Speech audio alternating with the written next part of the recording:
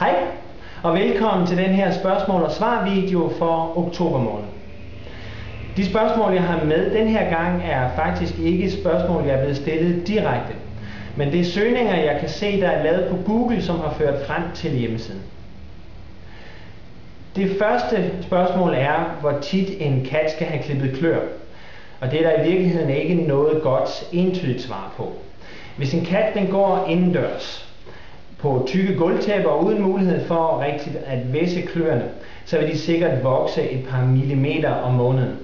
Det afhænger lidt af kattens alder og hvad den får at spise. Sådan en kat vil skulle have klippet klør en gang, måske med 3 eller 4 ugers mellemrum.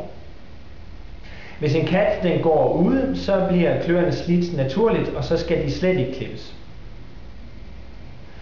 Så er der en, der har søgt på, hvordan en hårsækmider ser ud. Det er også dem, der hedder demodex.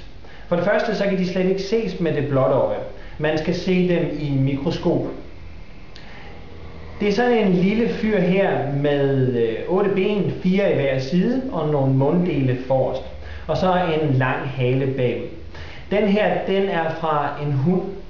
De findes også en sjælden gang imellem hos katte, og den ser sådan her ud. Den ligner meget, at man har en lidt længere hale. Hvis man vil vide, om en hund eller en kat har hårsækmider, så skal man en tur til dyrlægen, fordi det skal som sagt et mikroskop til, for at man kan se det.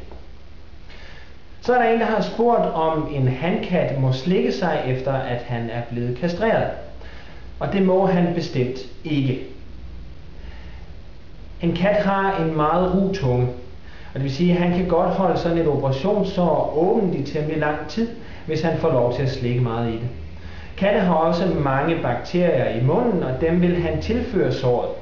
Hvis der er behov for at holde sådan et sår rent, så skal du gøre det med klorhexidin på et lille stykke vat. Hvis en kat den ikke kan lade være med at slikke sig, så skal han også have en krav på. Det var spørgsmålene for den her gang. Tak fordi du kiggede med. Du er velkommen til at stille flere spørgsmål hernede under.